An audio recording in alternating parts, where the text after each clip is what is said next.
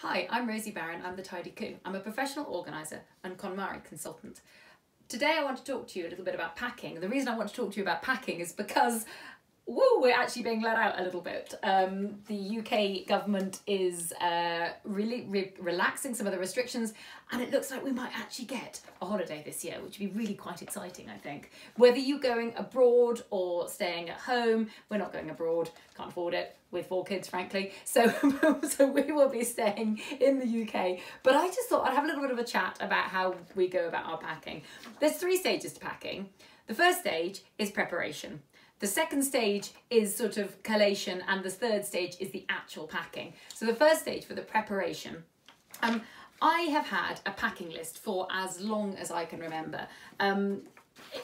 This is I'm not, I can give you a link to this. This is just basically a bog standard packing list that I've had, that I change for every single, every single time we go on holiday. I bring this up, I have a look through to see what we might need, what we might not need, edit it as I need, and then I've got it and I can pack from a list. And it really is important to pack from a list, because I don't know whether it's, again, just because we're constantly travelling with 4 children and we don't have any space. You know, when you get to an airport and you get to the hire car and you're like, wow, is that it? We're supposed to fit all of us in there, and it says like, oh, it seats 6 people and 30,000 suitcases, and you're like, that's 6 seats, 4 people and possibly 1 suitcase. So that's why I really try to minimise my packing things. So I basically did like a pretend pack, because I'm not actually going on holiday, but I thought let's just do a little pretend pack here.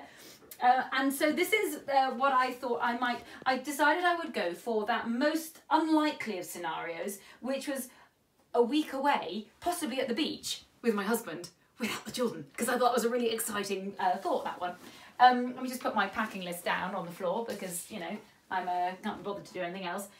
So what I've got over here then, I haven't gone as minimal as I might sometimes go for this. But sometimes I would literally, if I'm going for a beach holiday, I would take a swimming costume and I would take a cover up, and that would probably be about it. But I've pretended that we're going somewhere slightly more exciting than that, and possibly there might even be a night out or something. So what I've done is I've got some different bottoms here and some different tops. Because I don't have that many clothes in general, most of my clothes are all sort of in the same colourway, so they'll all sort of go together. So I've got, this t-shirt here would go with any of the bottoms really. This one would go with most of them, possibly not that one. This one would go again. So you can see that I can mix and match the outfits.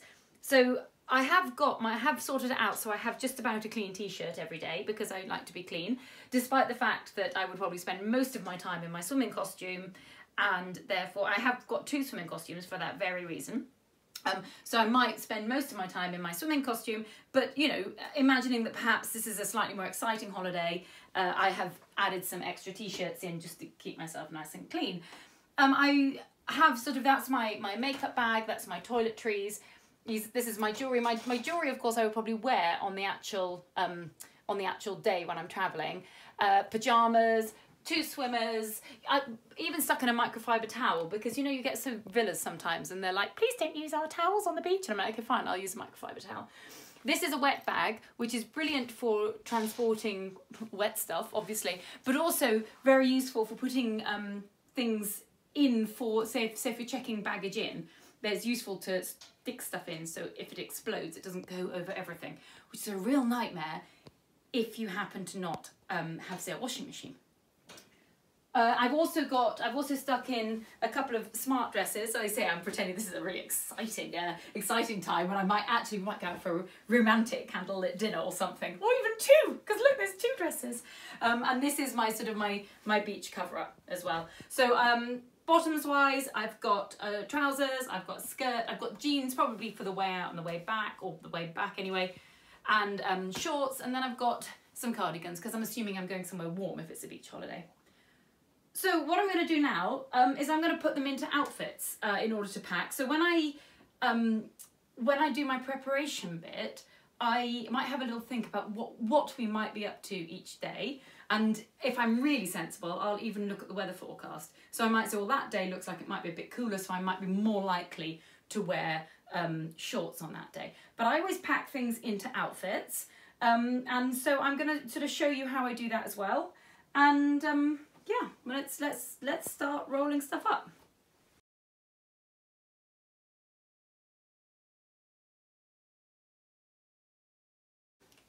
So I put pretty much everything that I need for one outfit, even down to my underwear, and I've popped it into a little package like that.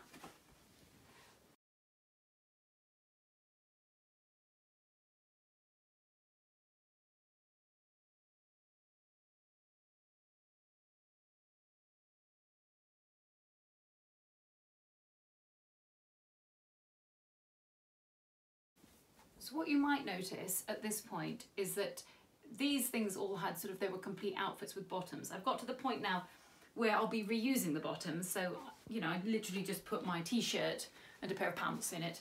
As I'm going on a beach holiday, I'm going to assume I'm not even wearing socks. I don't even need socks. Okay, so now I'm into like just the cover-ups. Obviously the cover-ups and things, obviously they don't have an outfit with them because I'll just be wearing them over the swimmers.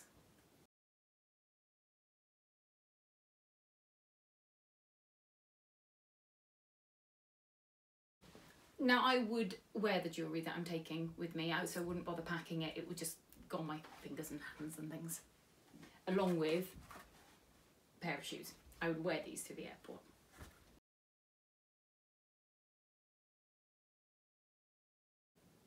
So that's everything all folded up, ready to go in. I'm going to put it in my suitcase. And obviously it's been a few months, years, I don't know, since we actually went on holiday. It may take me actually more than one attempt to get this in perfectly, but I'm going to have a go at doing it in first time without any issues. I am of course going to pack the things that I think I'll need immediately on the top. So the outfits which were just like pants and t-shirt basically will be packed towards the bottom, and then the full outfits will be packed towards the top. First of all, try and work out how to get into your suitcase because it's been so long.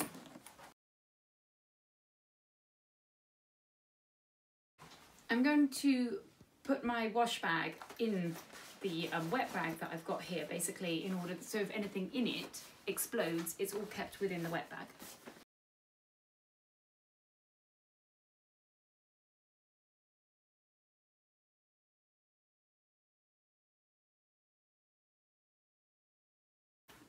I realised I forgot to show you that it was all in here. Only just fit in. Obviously my packing has gone off a little bit, basically, because it's been so long. But I know it will fit in. This sort of small stuff here is going to go in my handbag instead. So I have a separate handbag which has that in. So anyway, right, now to close it.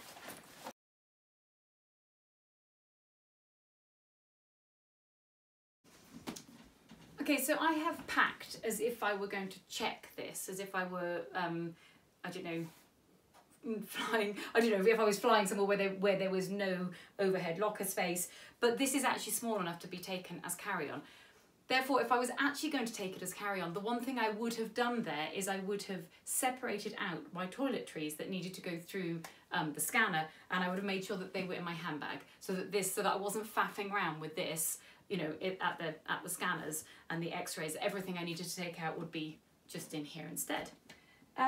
So I think that's it. Let's good luck if you go on holiday, and let me know how you get on if you go on holiday and if you manage to fit it all into one little carry-on for a week.